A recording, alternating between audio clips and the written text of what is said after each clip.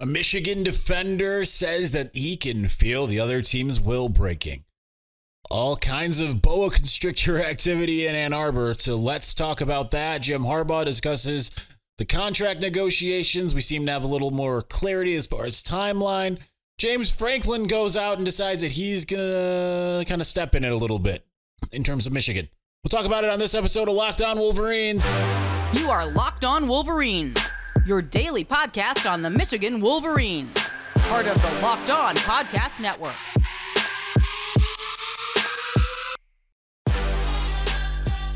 Happy Tuesday. We're back and doing it. Locked On Wolverines podcast, part of the Locked On Podcast Network, where it's your team every day. I am your man on the ground, Isaiah Hole, publisher of Wolverines Wire through USA Today Sports Media Group. Getting a little tired of being, well, not on the ground, on the road. But nonetheless, we are working to get back to normal as far as everything is concerned here. And speaking of normal, Michigan is just wearing teams out. Third straight year, it seems. Mason Graham out there saying some stuff about when we can feel opposing offenses tap out. You can see it happening defensively. I said this on Sunday. I feel like this is unlike things that we've seen from Michigan in recent memory. I do want to discuss that a little bit, and I decided suddenly that there's other stuff I want to pull up, so we're going to pull that up in the meantime. But Mason Graham said that, yeah, we can feel their will breaking. Says like it's all about practice, right? The things that they do on State Street that turn over to Main Street. This is old school Michigan in the sense of things are more difficult for them in practice, so they go out in the games, even against Minnesota, even against Nebraska, having played the scout team, and are like, okay, this is easy. This is what we've been waiting for all along, right? Jim Harbaugh, when he came in 2015, the thought was this was going to change to that in a hurry, and it took a lot longer, but it's still continuing and it's still going on. And I think that it's pretty amazing that it's happening. So I know a lot of you are probably not impressed, and certainly if you are a Rebel fan, you're not impressed at all going to Nebraska and winning 45-7, Minnesota 52-10, especially if you're a Buckeye fan, because that's the way that Ohio State has tended to beat teams regardless of where they are. But Michigan has not been, right? So let's even just look last year at Michigan's road games. The most lopsided road game that Michigan had all year long. Well, actually two. Rutgers with 52-17. They poured on in the second half. But the most lopsided road game was, aside from Rutgers, was Ohio State, because they won by 22 points. They beat Indiana by 21 points. They beat Iowa by 13 points. So, I mean, the Iowa and Indiana games in the early going, 27-14, 31-10, that's kind of what you expected from Michigan on the road. 2021, kind of similar in that look at the road games. Wisconsin didn't end up being a good Wisconsin team, but 38-17. Nebraska wasn't a good Nebraska team, 32-29. Lost to Michigan State on the road. Penn State 21-17. Then Maryland came along and 59-18. Finally kind of like breaking through that against, I mean, I don't know how good Maryland was, but I mean, you can just go through all of the Jim Harbaugh era. Lost to Wisconsin in 2019, lost to Penn State, and beat Indiana 39-14 in a game that felt like a demolition. But now we would look at that score and be like, what happened with Michigan, right? 2018, continuing on the road, loses to Notre Dame, 3-point win over Northwestern, beats Michigan State 21-7, beats Rutgers, a bad Rutgers team, 42-7. Last Chris Ash game, I believe, lost on the road to Ohio State. 2017, 28-10 against Purdue. I know there was the injury and everything. 27-20 against Indiana, overtime game. Lost to Penn State, lost to Wisconsin, beats Maryland 35-10. Not a good Maryland team. We'll stop at 2016 just because I've hammered the point home. Beat Rutgers in the most incredibly amazing way, 78-0. Again, that's Rutgers. Beats Michigan State, a team that they were much better than in the 3-9 season, 32-23. Michigan State certainly kind of storms back a little bit, but nonetheless, lose at Iowa, lose at Ohio State. So note that when Michigan's gone on the road and played, I mean, any non-Rutgers or Maryland team, which I think don't really count because they only now are starting to look like Big Ten teams, they would win just kind of like ho-hum, right? I mean, even Northwestern in 2018, not necessarily super impressive. But now you're just seeing a different Michigan team, right? Like we've gone through all these years. I understand Nebraska and Minnesota, not great. But nonetheless, Michigan has always played down to competition on the road in particular. They've played differently at home, and so far they're playing differently on the road. They've talked about how much that they've wanted to go and just dominate a place. And I'm seeing it as someone who's been to most of these road games going all the way back to 2015. Went to the last two in 2015. I've only missed, I think, 3 since then. Rutgers 2018, Maryland in 2017. Actually, I think that's all I've missed are those two. So Michigan is just, they're playing at a different level, and you can feel it when you're there. Sorry, I'm losing my voice briefly. You can feel it when you're there, right? It's no longer just kind of like, oh, now they're starting to pull away. It's this instantaneous, you know, and you can feel the crowd just taken out, like touchdown Michigan, J.J. McCarthy to Roman Wilson, touchdown Michigan, Blake Corum, you know what? And just you feel the deflation, at least in the last two games, in a way that I've never felt other than being at Rutgers or Maryland, which is impressive. I don't care how bad Nebraska or Minnesota is. The old Michigan would play down to their level. And they're not doing that anymore, and that's amazing. All right. Let's just call that for what it is. Let's move on. Let's talk a little bit about Jim Harbaugh's contract situation, because he talked about it. There's been follow-ups. I didn't reach out to my boy before I didn't get the follow-up. I don't expect that anyway. But we're going to talk about that in a moment. Then we're going to talk about James Franklin and his cockamamie, what have you. So let's do that here in just a moment. But now is the time for your game changer of the week, brought to you by Athletic Brewing Company. Much like Will Johnson, Athletic Brewing Company has completely changed the non-alcoholic beer game. They make non-alcoholic beers that actually taste good. Now, Will Johnson, it took all of, 14 seconds for him to put his stamp on the game.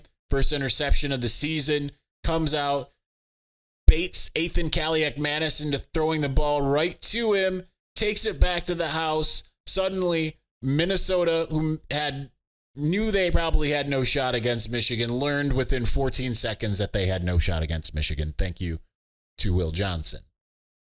Athletic Brewing Company has completely changed the non-alcoholic beer game. Their brews are great tasting and award-winning and beat out full-strength beers in global competitions. They brew over 50 styles of craft and non-alcoholic beer, including IPAs, golden sours, and more. And no hangovers ever. That's the best part. You can find Athletic Brewing Company's non-alcoholic brews at a store near you, or you can buy online at athleticbrewing.com. First-time customers can use the code LOCKEDON to get 15% off of your first online order. That's locked on at checkout for 15% off at athleticbrewing.com. Near beer, exclusions and conditions apply. Athletic Brewing Company, fit for all times.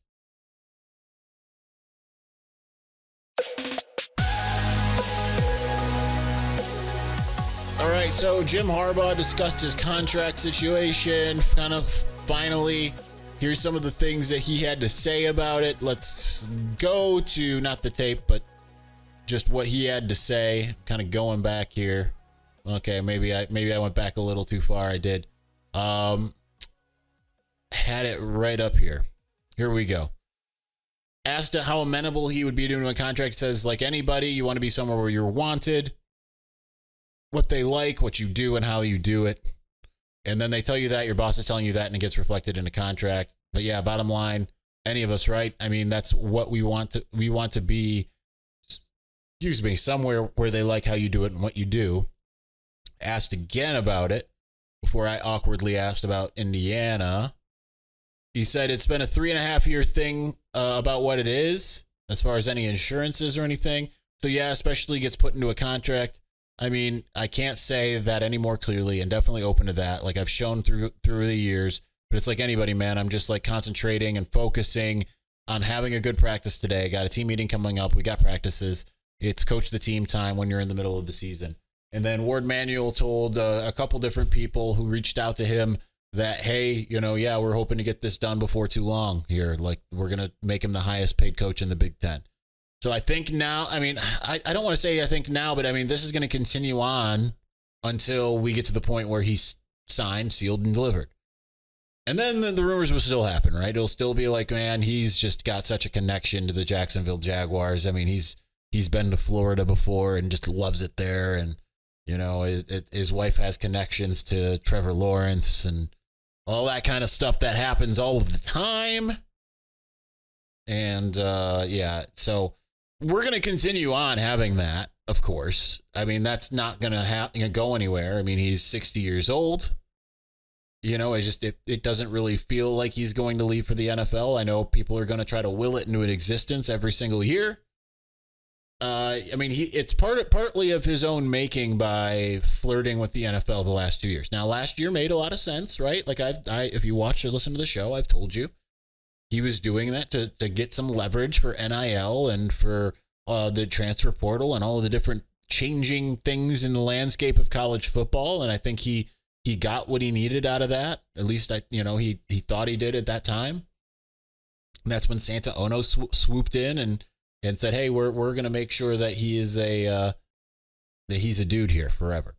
I know that there's always the talk about him and Warde Manuel and any kind of animosity there. I just think that's way overblown for the most part. I'm not saying that there hasn't been at some times.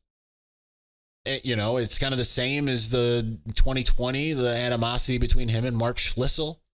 He didn't depart after that. Certainly, if he was going to leave, not that he would have had a lot of suitors after 2020. That would have been the year. Someone would have taken a flyer on him in the NFL. And yet he stood pat, right? He didn't change. He just was like, he was back and, revamped everything with his reworked contract that didn't look pretty and didn't feel good. But yes, now is the time for Michigan to say, we really appreciate you. And they should do it before they move on to do bigger and better things, because at that point, yes, it does become too late, right? It does become a, hey, yeah, you made the college football playoff again. Maybe you won the national championship or whatever. So now we're going to reward you after year 3 of this upward trajectory. No, I don't think that that's worth doing. I think if you look at the first 3 games of the season and see the difference between them not having Jim Harbaugh and having Jim Harbaugh, you need to keep having Jim Harbaugh. That seems pretty evident. So it's pretty imperative, I think, for Michigan to finish this out, get it done, and then move on. And certainly there's still going to be talk. There's still going to be people trying to make things out of whatever, he's always wanted to coach in the Philippine Football League. He saw Philippines on a map, and he's just it's always been a dream of his to go over to Manila and make some things happen. There's always going to be that talk. That's never going away. It's been every year except for 2020, the one year in which him leaving Michigan was the most justified. But it's never going to go away, so you just have to deal with it. But if you're Michigan, make it so it's obvious he's not going anywhere. 5 years, 7 years, I don't know about 10 years. That seems like a lot. Give him 5 or 7 years guaranteed, $10 million a year. Make him feel good. Make him feel wanted. Make him retire a Michigan football coach. If you reassess when he's 67, cool. 67. I think he'll probably coach beyond then. But make him say, put it in writing and paper, just the same way as he said, I'm done with my NFL dalliance. Make that a reality. That's up to Michigan to do. All right. Not apparently very talkative today. So we're just going to move on, and we're going to discuss James Franklin, what he had to say, what I have to say about it. I've got more to say on that for sure. So we'll do that here in just a moment. Before we do, passion, drive, and patience. What brings home the winning trophy is also what keeps your ride or die alive. eBay Motors has everything you need to maintain your vehicle and level it up to peak performance. From superchargers, roof racks, exhaust kits, LED headlights, and more, whether you're into speed, power, or style, eBay Motors has got you covered. With over 122 million parts for your number one ride or die, you'll always find exactly what you're looking for. And with eBay Guaranteed Fit, your part is guaranteed to fit your ride every time or your money back. That's because with eBay Motors, you're burning rubber, not cash. With all the parts you need at the prices you want, it's easy to turn your car into the MVP and bring home that win. Keep your ride or die alive at ebaymotors.com. Eligible items only. Exclusions apply. eBay Guaranteed Fit only available to U.S. customers.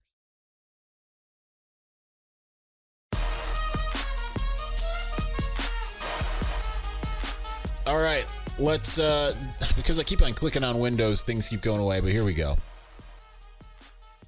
James Franklin, Frames Jenklin, out there talking his talk. There's a team in this conference that's buying out a ton of game contracts to go in another direction. You got to do whatever you possibly can to give yourself a chance to be undefeated. Gee, I wonder who he's talking about. There's only, Ohio State's not doing it. That's your other impediment. So that's something that he decided to say. Clearly about Michigan. I understand you had that home and home with Auburn. I mean, Auburn they were crazy, right? I mean, let's just take a moment to just extol what 2022 Auburn was. They were 5-7. Wow. Heck of a team. Auburn in 2021, 6-7. Yeah. I mean, that's difficult. James, Frames, whatever you want to call you. I like James Franklin. I do. In a personal level, he's always been very nice to me, and I've had no less than 5 interactions with him. And when I say interactions, I have legitimately talked to him one-on-one multiple times. And I've always found him very affable, but sometimes he says and does things that require a little bit of, I guess ridicule be something. So let's take this moment. Now that James Franklin's out there discussing his non-conference schedule, or Michigan's non-conference schedule, they bought out of 2 games. The UCLA home and home. So that affected last year and this year.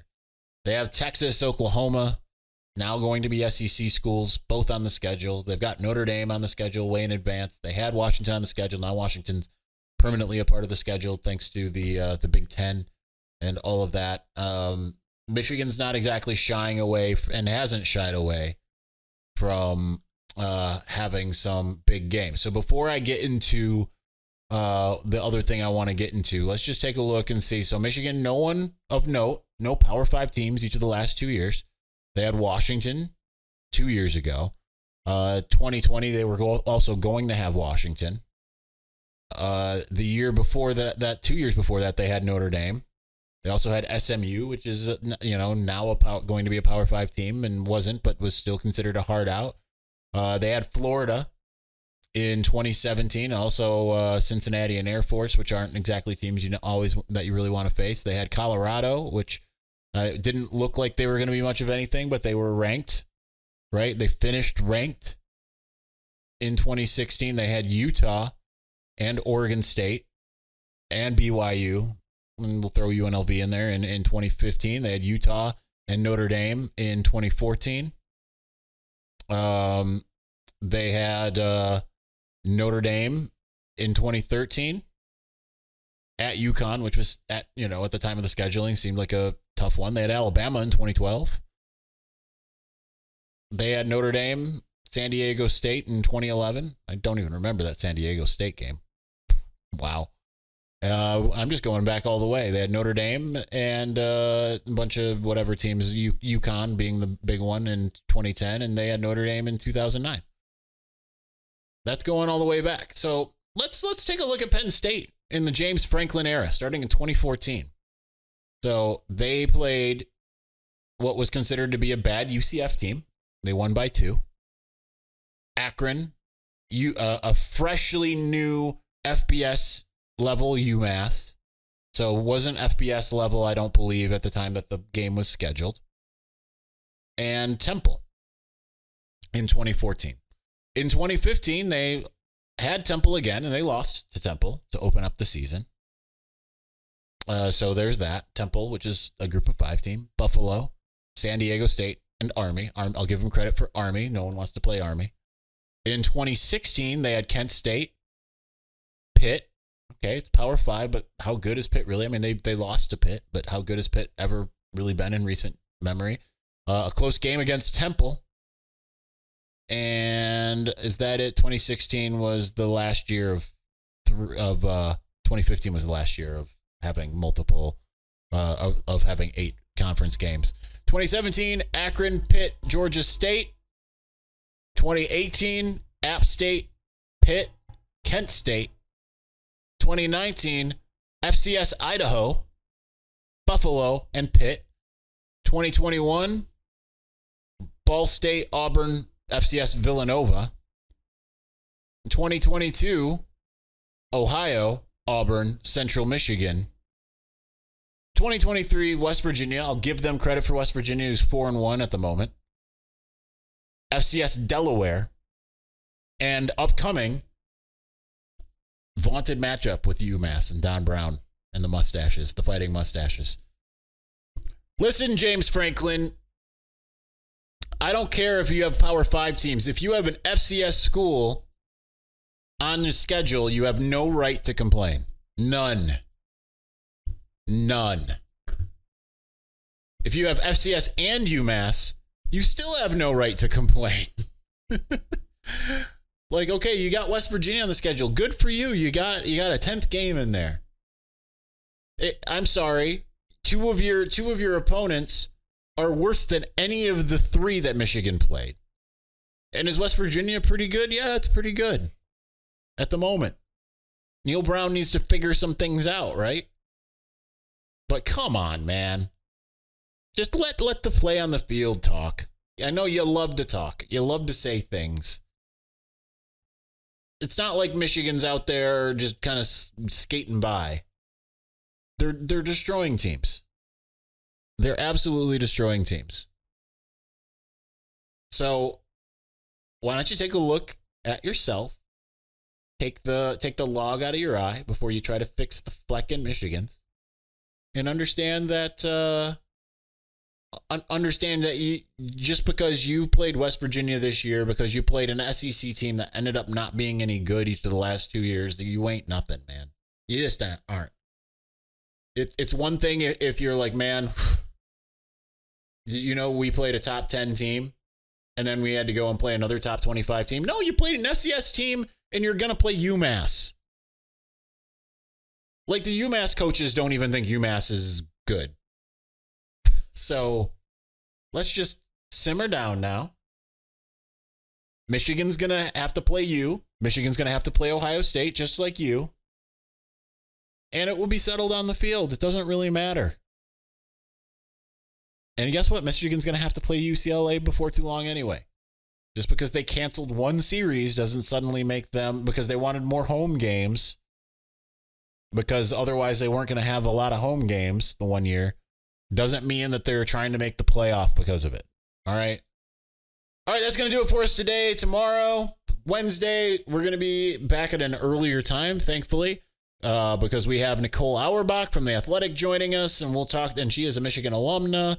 We are going to discuss the state of Michigan football as she sees it, and just kind of the breadth of college football as well. She is excellent at evaluating. I love following her on Twitter and just everything with that. So we will talk to you then. Thanks for watching. Thanks for listening. Peace.